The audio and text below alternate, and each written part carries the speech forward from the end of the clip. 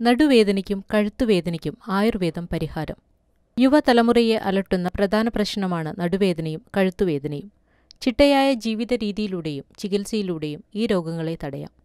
ഇവയുടെ കാരണങ്ങളും ആയുർവേദ ചികിത്സയിലൂടെയുള്ള പരിഹാരവും. മുൻകാലങ്ങളിൽ പ്രായമായവരിൽ മാത്രം കണ്ടുവന്നിരുന്ന നടുവേദനയും കഴുത്തുവേദനയും ഇന്ന് പ്രായഭേദമന്യേ സർവ്വസാധാരണമായി മാറിയിരിക്കുന്നു. ആധുനിക മനുഷ്യന്റെ ജീവിത രീതിയാണ് ഒരു പരിധിവരെ വർദ്ധിച്ചുവരുന്ന ഈ രോഗങ്ങൾക്ക് കാരണം.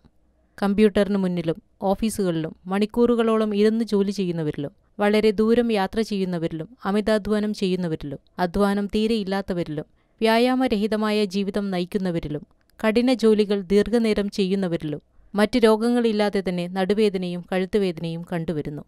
അസ്ഥികളുടെ പ്രവർത്തനം. മനുഷ്യ ശരീരത്തെ താങ്ങി നിർത്തുന്നതിനും ശരീരത്തിന് രൂപവും ചലനാത്മകത നൽകുന്നതിനും അസ്ഥികൾക്ക് സുപ്രധാന പങ്കുണ്ട്. മനുഷ്യ ശരീരഘടനയുടെ അടിത്തറ എന്ന് പറയുന്നത് 206 അസ്ഥികളുടെ കൂട്ടായ്മയായ അസ്ഥികൂടമാണ്.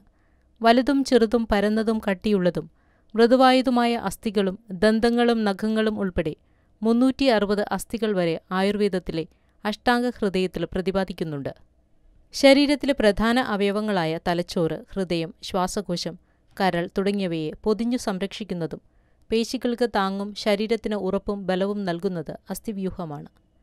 ശരീരത്തിലെ മൊത്തം പ്രവർത്തനങ്ങളുടെ നിയന്ത്രണം, ഏകോപനം എന്നീ പ്രധാന മർമ്മങ്ങൾ നിർവഹിക്കുന്ന തലച്ചോറിനെയും സുഷുമ്നാ നാഡിയെയും യഥാക്രമം തലയോടും നട്ടെല്ലും പൊതിഞ്ഞു സംരക്ഷിക്കുന്നു.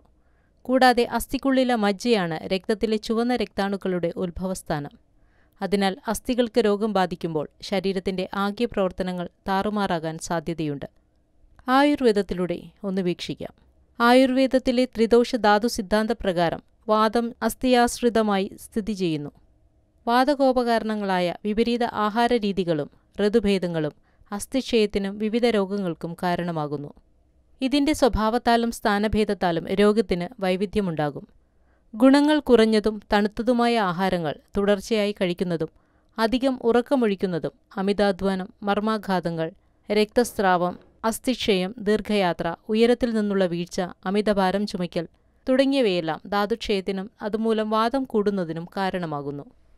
മജ്ജയെയോ അസ്ഥിയെയോ ആശ്രയിച്ചോ വാദം കോപിച്ചാൽ അസ്ഥികളും നാഡികളും പിളർന്നു പോകുന്നതുപോലെയുള്ള വേദനയും മാംസബലക്ഷയവും ഉറക്കമില്ലായ്മയും ഉണ്ടാകുന്നു.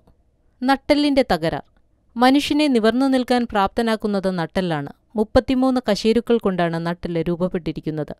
സെർവിക്കൽ റീജിയനിൽ 7, തോറാസിക് റീജിയനിൽ 12, ലംബാർ റീജിയനിൽ 5, സേക്രൽ റീജിയനിൽ 5, കോക്സി റീജിയനിൽ 4 കശേരുക്കളാണുള്ളത്.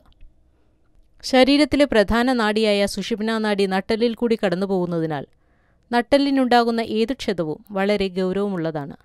നട്ടെല്ലിനും സുഷുമ്നാനാഡിക്കും സംഭവിക്കുന്ന ക്ഷതം രോഗിയെ തളർച്ചയിലേക്കോ മരണത്തിലേക്കോ നയിച്ചേക്കാം. നടുവേദനയുടെ കാരണങ്ങൾ. നട്ടെല്ലിനെ ബാധിക്കുന്ന അസുഖങ്ങളിൽ പ്രധാനപ്പെട്ടവയാണ് cervical lumbar spondylosis, lumbar disk പ്രൊലാപ്സ എന്നിവ. നട്ടെല്ലിലെ കശേരുക്കളുടെ സ്ഥാനഭ്രംശം മൂലമാണ് ഇവിടെ നടുവേദന അനുഭവപ്പെടുന്നത്. ആയുർവേദത്തിൽ ഇത്തരം അസുഖങ്ങളെ കടീഗ്രഹം, ഗൃദ്ദസി വിഭാഗങ്ങളിൽ ഉൾപ്പെടുത്തിയിരിക്കുന്നു. ലംബാർ റീജിയന്റൽ സയാറ്റിക് നെർവിസ് ക്ഷതം സംഭവിച്ചാൽ നടുവിനും കാലിനും ശക്തമായ വേദനയും മരവിപ്പും അനുഭവപ്പെടുന്നതായി കാണുന്നു. നട്ടെല്ലിനുണ്ടാകുന്ന ക്ഷതം, സുഷുമ്നാ നാഡിയുമായി ബന്ധപ്പെട്ട പ്രശ്നങ്ങൾ, കശേരുക്കളുടെ സ്ഥാനഭ്രംശം, നീർക്കെട്ട്, അസ്ഥികൾക്കുണ്ടാകുന്ന ക്ഷയം, ജീർണത, ട്യൂമർ തുടങ്ങി നട്ടെല്ലിനെ ബാധിക്കുന്ന നിരവധി അസുഖങ്ങളുടെ ലക്ഷണമായി നടുവേദന കാണപ്പെടുന്നു.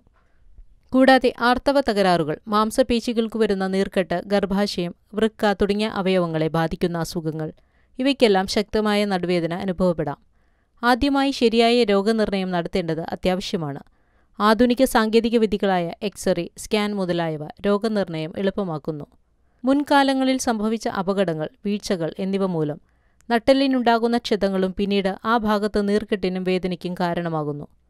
നീർക്കെട്ടുണ്ടായാൽ ആ ഭാഗത്തേക്കുള്ള രക്തചംക്രമണവും ചലനവും അസാധ്യമായി തീരുകയും സാവധാനം ആ ഭാഗത്തെ പേശികളുടെ ശക്തി ക്ഷയിക്കുകയും ചെയ്യുന്നു. ഇത് ഭാവിയിൽ നട്ടെല്ലിന്റെ ഡിസ്കുകൾ തമ്മിൽ പരസ്പരം തെന്നിമാറുന്ന അവസ്ഥയിലേക്ക് നയിക്കാം. തൊറാസിക് റീജിയണിലും ലംബാർ റീജിയണിലും നട്ടെല്ലിന്റെ ഡിസ്കുകൾ തമ്മിൽ അടുക്കുകയോ അകലുകയോ ചെയ്യുന്നതിന്റെ ഫലമായി ആ ഭാഗത്തെ നാഡികൾ ഡിസ്കുകൾക്കിടയിൽപ്പെട്ട് ഞെങ്ങി ശക്തമായ വേദന അനുഭവപ്പെടുന്നു.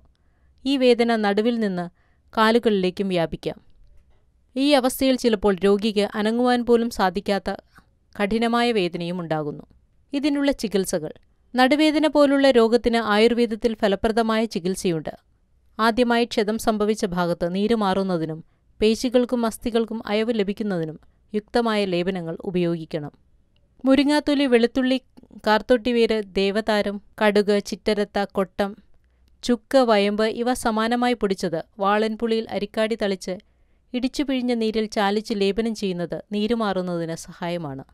രോഗാവസ്ഥയ്ക്കനുസരിച്ച് മേമ്പൊടി ചേർത്ത് കഷായങ്ങൾ കഴിക്കുന്നതും ഫലപ്രദമാണ്. കുഴമ്പുകൾ അല്ലെങ്കിൽ തൈലങ്ങൾ പുരട്ടി പത്രപോടല സ്വേദം, ശാഷ്ടിക പിണ്ഡസ്വേദം മുതലായവ ചെയ്യുന്നത് നീർക്കോളും വേദനയും മാറുന്നതിനും പേശികൾക്കും അസ്ഥികൾക്കും ബലം കിട്ടുന്നതിനും വളരെ നല്ലതാണ്. 15 മില്ലി കരിനൊച്ചിയിലയുടെ നീര് 15 മില്ലി ശുദ്ധി ചെയ്ത ആവണക്കിണ്ണയും ചേർത്ത് വെറും വയറ്റിൽ 3 ദിവസം കഴിക്കുന്നത് നടുവേദനയ്ക്ക് ശമനം ലഭിക്കുന്നതിന് സഹായിക്കുന്നു. 13 വിധം സ്വേദകർമ്മങ്ങൾ ആയുർവേദ ഗ്രന്ഥങ്ങളിൽ വിവരിക്കുന്നുണ്ട്. രോഗിയുടെ അവസ്ഥയ്ക്കനുസരിച്ച് ഇവയിൽ യുക്തമായ ചികിത്സകൾ ചെയ്യാവുന്നതാണ്. ഇങ്ങനെ ചെയ്യുന്ന സ്വേദകർമ്മങ്ങളും തിരുമു ചികിത്സയും സ്ഥാനഭ്രംശം സംഭവിച്ച കശേരുക്കൾ യഥാസ്ഥാനത്ത് കൊണ്ടുവരുന്നതിനും സംജ്ഞാനനാഡികൾക്ക് ബലം നൽകുന്നതിനും ഞരമ്പുകളിലൂടെയുള്ള രക്തയോട്ടം സുഗമമാക്കുന്നതിനും സഹായിക്കുന്നു. അസ്ഥികൾ, നാഡികൾ, മർമ്മസ്ഥാനങ്ങൾ ഇവ മനസ്സിലാക്കി യഥാവിധി മർദ്ദം നൽകി വേണം തിരുമു ചികിത്സ ചെയ്യുവാൻ. ചരകശാസ്ത്രത്തിൽ ഉന്മർദ്ദനം, സംവഹനം, അവപീഡനം എന്നിവ വിവരിക്കുന്നുണ്ട്. ഇത്തരം ചികിത്സകൾക്കായി ശാസ്ത്രം പഠിച്ചു പരിചയസമ്പന്നരായ വ്യക്തികളെ മാത്രമേ സമീപിക്കാവൂ. അല്ലാത്ത പക്ഷം ഗുണത്തേക്കാളേറെ ദോഷമേ ഉണ്ടാകൂ. ചിട്ടയായി ചെയ്യുന്ന പഞ്ചകർമ്മ ചികിത്സയും വളരെ ഗുണം ചെയ്യുന്നതായി കാണപ്പെടുന്നു. കഴുത്തുവേദന. നടുവേദന പോലെ തന്നെ മനുഷ്യനെ ഏറ്റവും കൂടുതൽ അലട്ടുന്ന പ്രശ്നമാണ് കഴുത്തുവേദന. സെർവിക്കൽ സ്പോണ്ടിലോസിസിന്റെ പ്രധാന ലക്ഷണം പിടലി, തോൾ, കൈകൾ എന്നിവിടങ്ങളിൽ അനുഭവപ്പെടുന്ന ശക്തമായ വേദനയാണ്. ചില വ്യക്തികളിൽ തലയ്ക്കും പുറത്തും ശക്തമായ വേദന അനുഭവപ്പെടാറുണ്ട്. സ്ഥാനഭ്രംശം സംഭവിച്ച കശേരുകൾക്കിടയിൽപ്പെട്ട് തോൾ, കൈകൾ എന്നിവിടങ്ങളിലേക്കുള്ള ഞരമ്പുകൾ ഞെരുങ്ങുന്നത് മൂലമാണ് ശക്തമായ വേദന അനുഭവപ്പെടുന്നത്. കഴുത്തിന്റെ ചലനം സുഗമമാക്കുന്നത് കണ്ടപ്രദേശത്തെ 7 കശേരുക്കളാണ്. ഇവയ്ക്കിടയിലെ ജലാംശം കുറയുമ്പോഴും ഈ രോഗങ്ങളുണ്ടാകാൻ കാരണമാകുന്നു. നസ്യം, ശിരോസ്ഥി തുടങ്ങിയവയും സെർവിക്കൽ സ്പോണ്ടിലോസിസ് ഫലപ്രദമായ ചികിത്സകളാണ്. ആയുർവേദം ഒരു ചികിത്സാശാസ്ത്രമെന്നതിനുപരി ഒരു ജീവിതചര്യയാണ്. രോഗചികിത്സയ്ക്കു പുറമെ രോഗപ്രതിരോധത്തിന് അനുഷ്ഠിക്കേണ്ട ദിനചര്യകളൊക്കെയും ആഹാരക്രമങ്ങളെയും പഥ്യാനുഷ്ഠാനങ്ങളെയും കുറിച്ച് ശാസ്ത്രത്തിൽ വിശദമായി പ്രതിപാദിച്ചിട്ടുണ്ട്. രോഗം വന്നു ചികിത്സിക്കുന്നതിനേക്കാൾ രോഗം വരാതെ നോക്കുന്നതാണ് ആയുർവേദ ശാസ്ത്രം. വളരെയധികം പ്രാധാന്യം കൊടുക്കുന്ന ജീവിത വ്യഗ്രതയുടെ ഈ ആധുനിക യുഗത്തിൽ മാനസിക പിരിമുറുക്കത്തിനടിമപ്പെട്ട് ഫാസ്റ്റ് ഫുഡിലൂടെയും മായം കലർന്ന ഭക്ഷണപദാർത്ഥങ്ങളിലൂടെയും അന്തരീക്ഷ മലിനീകരണത്തിലൂടെയും അറിഞ്ഞോ അറിയാതെയോ ഏറ്റുവാങ്ങുന്ന രോഗസാഹചര്യങ്ങളെ ഒഴിവാക്കുവാൻ നാം ജാഗ്രത കാണിക്കണം. ഏതൊരു യന്ത്രവും സുഗമമായി പ്രവർത്തിക്കുന്നതിന് യഥാസമയം ഓയിലും ഇന്ധനവും ആവശ്യമായതുപോലെ മനുഷ്യശരീരവും ഓരോ കാലാവസ്ഥകൾ കൊണ്ടും മറ്റു കാരണങ്ങൾ കൊണ്ടുണ്ടാകുന്ന രോഗാവസ്ഥകളെ തരണം ചെയ്യാൻ സജ്ജമാക്കേണ്ടതിൻ്റെ ധ്വനിയാണ് ആയുർവേദത്തിൽ. മഴക്കാല വാതരോഗങ്ങളെ അതിജീവിക്കുവാൻ പഴയ നമ്മുടെ പൂർവികർ അനുഷ്ഠിച്ചു വന്ന തേച്ചുകുളിയും പഥ്യനിഷ്ഠയോടെയുള്ള മരുന്ന് സേവയും വ്യായാമവും അവർക്ക് ദീർഘായുസ് പ്രദാനം ചെയ്തിരുന്നു. പഴയ തലമുറ 90ഉം 100ഉം വർഷം ജീവിച്ചിരുന്നെങ്കിൽ ഇന്നത്തെ തലമുറയ്ക്ക് 60 പോലും തികയ്ക്കുവാൻ സാധിക്കാതെ വരുന്ന അവസ്ഥ. പഴമയുടെ പെരുമയിലേക്കും പൗരാണിക വൈദ്യശാസ്ത്രത്തിന്റെ മഹത്വത്തിലേക്കും ചിട്ടയായ ജീവിതചര്യയിലേക്കുമാണ് വിരൽ ചൂണ്ടുന്നത്.